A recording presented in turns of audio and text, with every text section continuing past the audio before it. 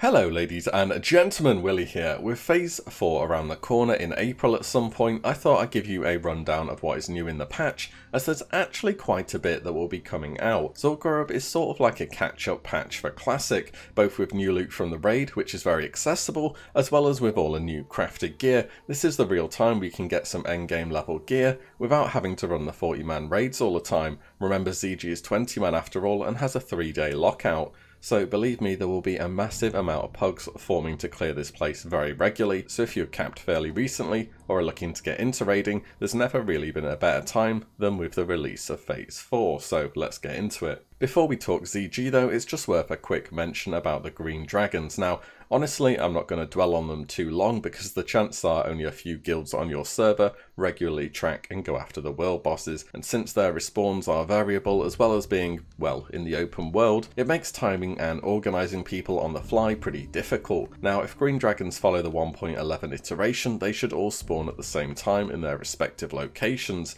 being in Ashenvale, Feralus, the Hinterlands, and Duskwood. These dragons also share certain items as loot as well as some of their abilities, so if your guild is aiming to go and do them, make sure you bring along some greater nature resist potions, as all of them do some form of nature damage. Oh, and by the way, they are immune to nature damage as well, so elemental shamans, looks like you're going to be role-playing in hands. So with that said, let's talk Zul'gurub. Now, there are some new crafting rewards which you can earn at different reputation values that I'm going to quickly go over on screen here. Those being for blacksmithing for mail and plate gear, engineering and tailoring for cloth gear, leatherworking for leather, as well as alchemy for several new potions. Note that these items just need the reputation to learn their recipes. You don't need any specific rep to wear any of the items that are currently being shown. The one weird exception is with the Bloodvine 3 set from tailoring that does need 300 tailoring to get that plus 2% crit, so if you are planning on donning the 3 set for the foreseeable future, it's probably worth stocking the materials now for leveling tailoring,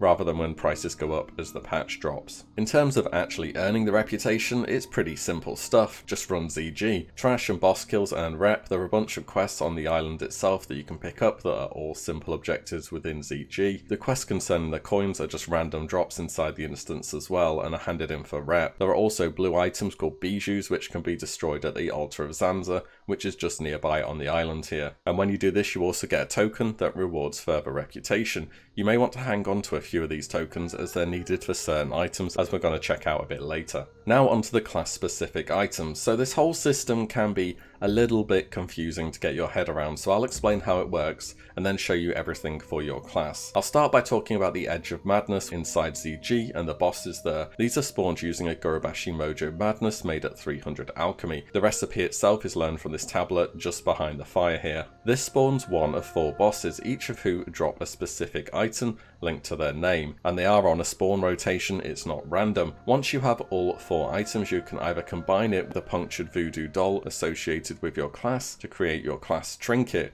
and this can be done at neutral with the Zandalar tribe. I'll show the trinkets in a moment. The dolls are also needed for your class specific enchants in combination with a primal Hikari idol, which are dropped by Jindo the Hexer and Bloodlord Mandakir. These enchants are handed in at Zanza the Restless within ZG at friendly or higher reputation with the Zandalar tribe. Also, you can turn in Arcanums from Diamol that are already in the game here in exchange for a Savage Guard at Honoured.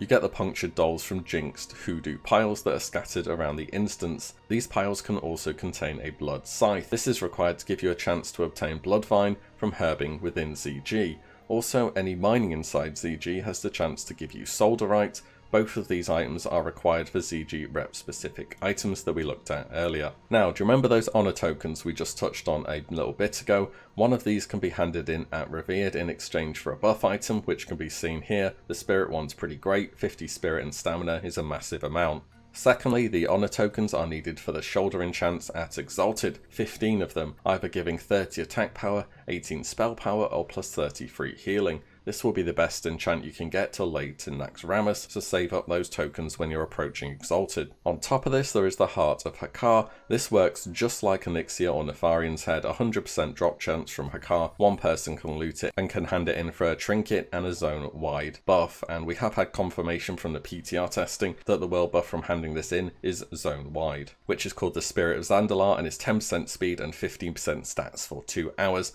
Nice addition to your world buff shopping list there. With that out of the way, we also have the class specific items that are handed in back at your Jamba Isle. That's the place where all the rep vendors are, by the way. And these give you your tier items. So in order to trade these in, you need a specific reputation value. There are 3 items per slot that can be handed in. For example, say you're a priest. At friendly, you can hand in a primal Hikari stanchion for your tier braces, are honoured a primal Hikari sash for a tier belt, and a primal Hikari aegis at revered for your tier chest. Different classes hand in different items, but you share your tier tokens with 2 other classes. However, not every class has tier in the same slots. Some have a chest and some have shoulders. I hope this is sort of making sense so far. And no, it's also not sorted by armor set like cloth, then leather, etc. It's just 3 random classes. So for example, warrior, rogue and priest all share tier tokens. So it sounds a bit confusing, but generally speaking, you should just be able to look at the tooltip and then find out which slot it's for from there. Now, say you have 3 of those tier pieces as well as your class trinket, so that's the 4 set done. The final bit is the necklace, which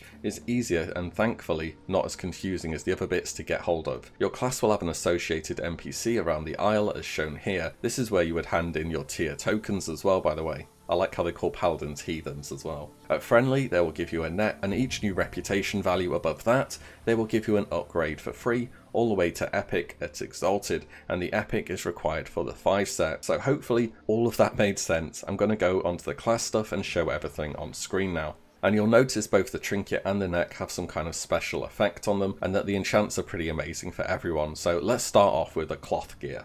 The priest items are healing focused. Who would have thought? The 2 set with the neck and trinket are pretty solid, seeing as it activates that plus 22 healing bonus. The trinket for the priest is very nice, great for short, high damage fights like Broodlord or Veilstraz, where you can just spam the main tank like crazy. The 3 and the 5 set look like some disciplined DPS additions, and of course the enchant is incredibly powerful. Warlock, nothing too crazy here. The chest is decent with some hit and a ton of stamina on it, combined with a trinket for the 10% extra crits for destruction, sounds not too bad as well, especially as it activates the spell damage 2 set. The enchant being plus 18 spell damage and some more stamina is a pretty nice addition for us. Mage, the set overall is okay, good for farming since it has quite a lot of intellect and just raw stats on it. The trinket looks very interesting for AoE farming with arcane explosion, and I can't wait to see some Chromagus logs with arcane weakness on top of this trinket. You should be able to put out some pretty crazy numbers. The enchant is exceptionally good since it gives hit on top of spell power. Mages, as per usual, getting some great gear options. As for Rogue, the chest looks pretty nice, a high amount of attack power and 2% crit. Very good. The trinket also is very desirable, especially for PvPers as a mini reusable Thistle Tea. The 2 set also granting a further 20 attack power.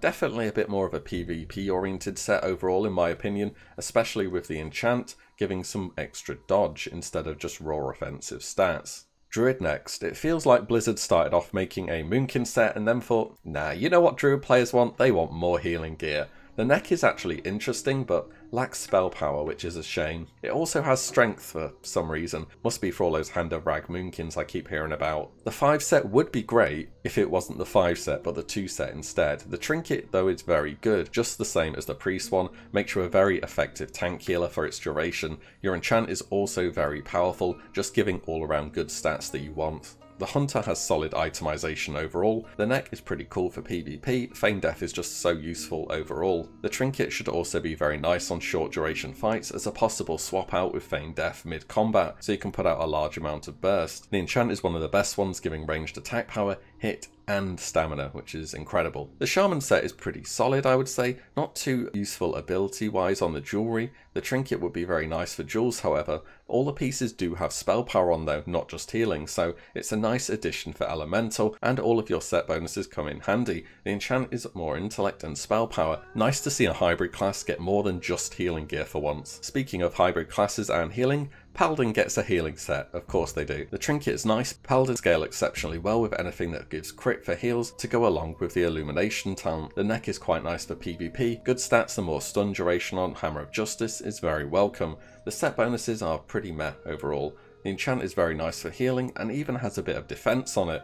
Finally, Warrior. Decent set, bit of a mix between offense and defense, as if it was designed with off-tanking specifically in mind. The trinket is nice pre-pull for rage, and the neck reduces the cost of hamstring further and goes well with the PvP gloves, reducing the cost of hamstring by 5 overall with both equipped. Good for spamming it for root fishing or for sword spec procs. The enchant is very tank focused, as you can see. So that's everything new with ZG. I hope it gives you a nice idea of what you're getting and whether it's something you wish to aim for. Actually, there's one more thing with ZG, or two should I say, the Swift Zulian Tiger from High Priest Thekal and the Swift Rizashi Raptor from Bloodlord Bandakir, both at super rare drop rates. Best of luck to all on the slash rolls. These mounts are still rare and exclusive in the live game today. Also, I believe you can skip epic riding if you get one of these as a drop, if I remember correctly. And just to finish up, there are two more things which are showing for some reason as releasing in Phase 4 on Atlas Loot and Wowhead. However, as far as I am aware, they will not be until Phase 5.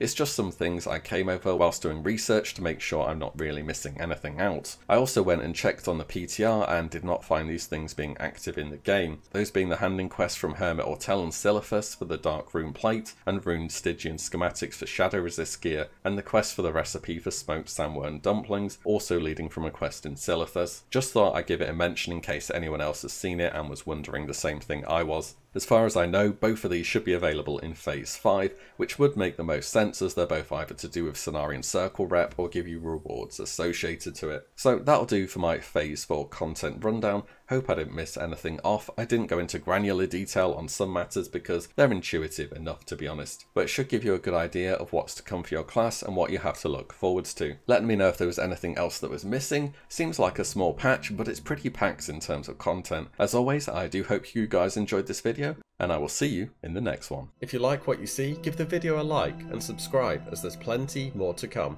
As always, thank you all so much for watching. Take care. Bye.